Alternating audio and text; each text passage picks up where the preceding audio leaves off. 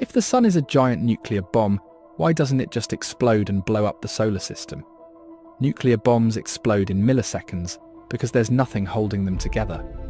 But the sun has a secret weapon: gravity.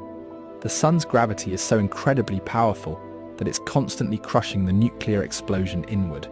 Imagine trying to inflate a balloon while someone's squeezing it with the force of 1 trillion hydraulic presses.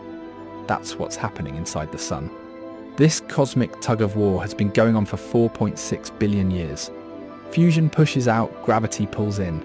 If gravity won completely, the sun would collapse into a black hole. If fusion won, the sun would explode and destroy everything. Instead, they're perfectly matched, creating a stable nuclear reactor that's been powering life on Earth for billions of years. So the sun is exploding. It's just that gravity won't let it. We're living next to a controlled nuclear detonation, held together by physics.